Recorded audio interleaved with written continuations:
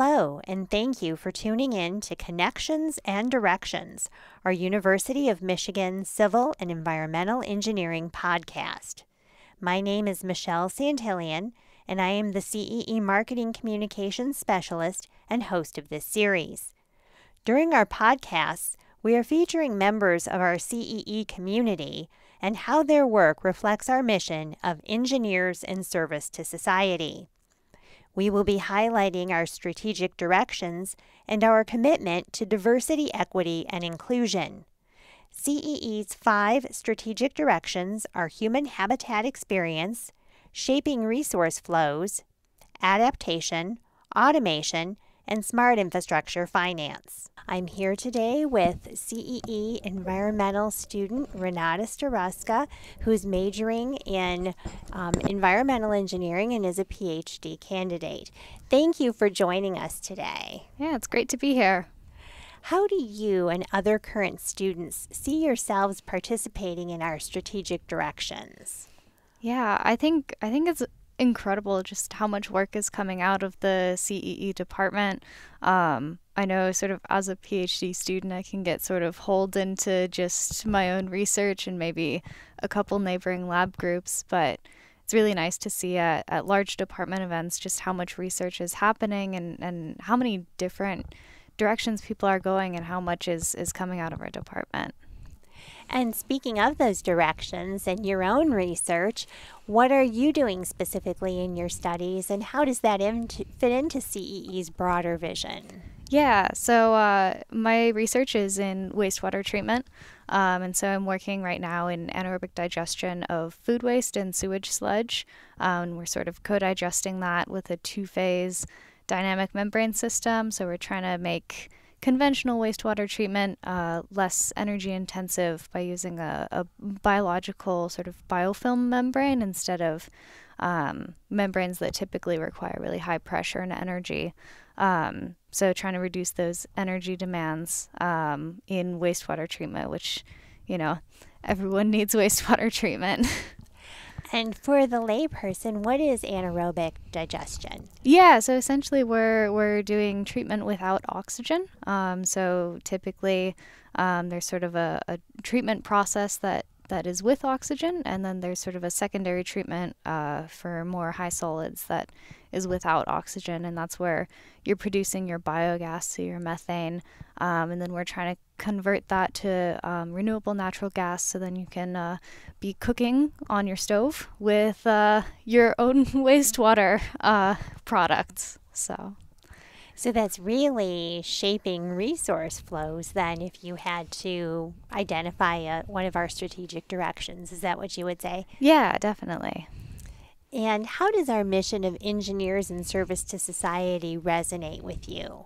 Yeah, I think sort of being more on the environmental side of things, I know there was just recently the big spill in Ohio, and so thinking about sort of service to society, the Flint water crisis, I know there are professors in the department who have been involved in working with Flint on that.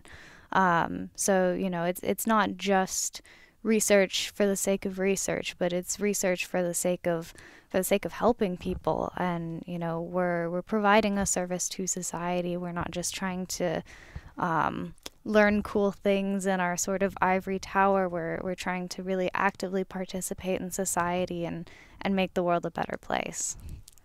And how do you envision yourself becoming an engineer in service to society? Yeah, so I'm really interested in sort of water sanitation and hygiene questions.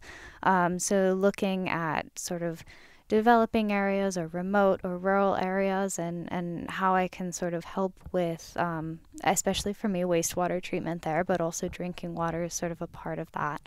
And so I'm sort of interested in first maybe working at a national lab and sort of doing government-funded research that's really trying to help people, and is sort of a little bit more applied, but really interested in solving those problems that people are facing every day. And how do you see DEI incorporated in the department, not necessarily specific to a class or a research area? Yeah, I think it's just sort of becoming a more inherent thing. And so, I was thinking about this question for a while, and I was like, I don't know that I sort of see it specifically in any like action that people are actively trying to take, so much as just the friendships that are formed with people who are different, and realizing that people in my research group are from so many different countries, from so many different continents, and just being able to hang out with people, and make food for each other, and share our culture and way of life, and I think that that's a really important part of the department. I think the department does really well with that.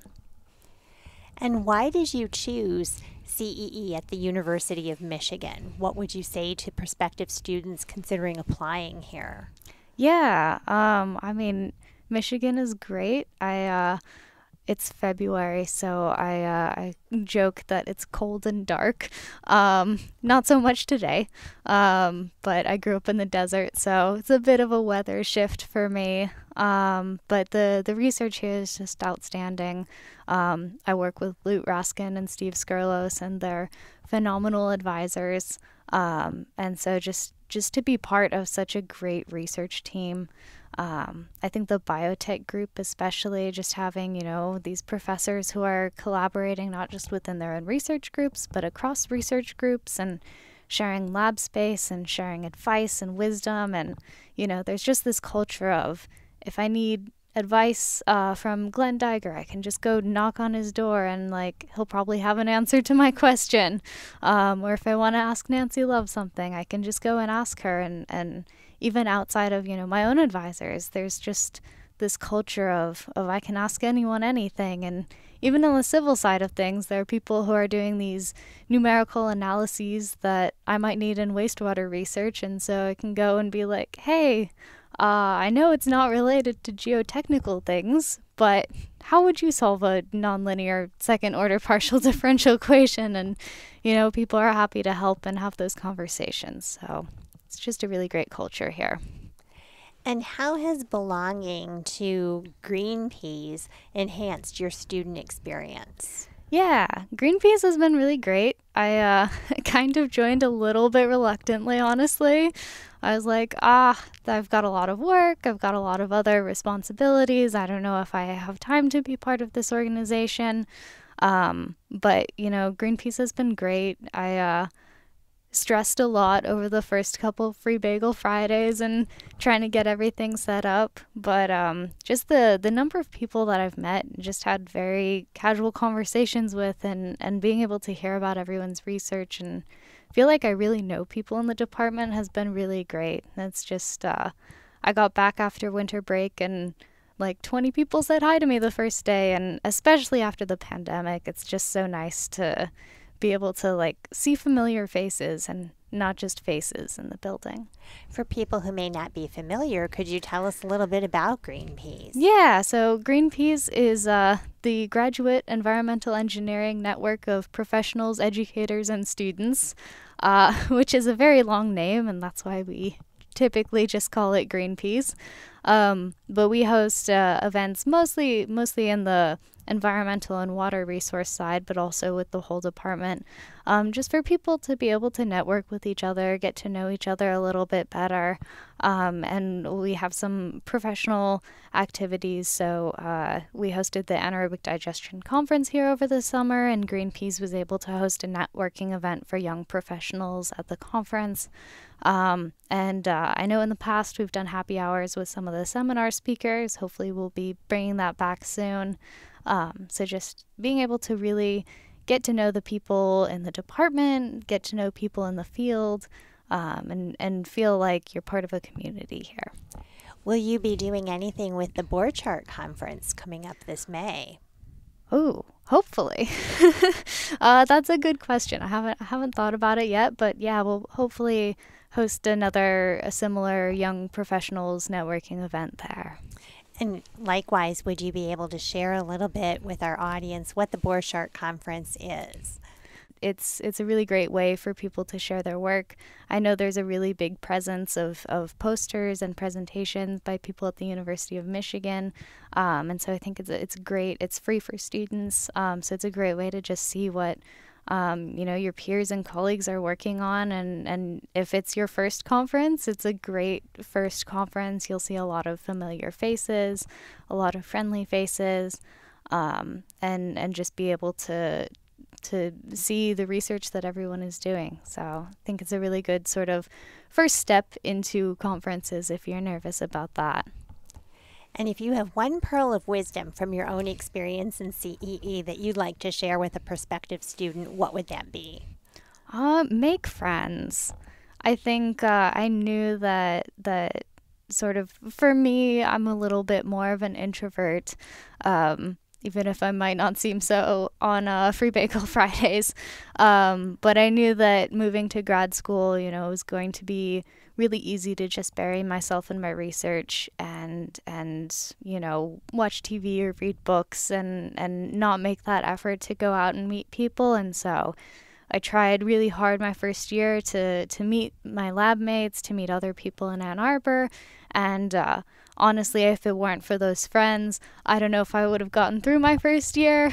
And so I definitely think just make friends with people in your research group, with people in neighboring research groups, and definitely with people in Ann Arbor. Just go out and meet people, because that's what life is about. We're engineers in service to society, which means we have to participate in society too. We can't just be buried in our research all the time.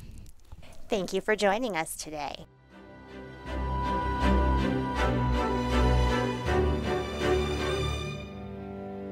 Thank you for listening to our podcast conversation. For more information about CEE at Michigan, please visit our website at cee.umich.edu.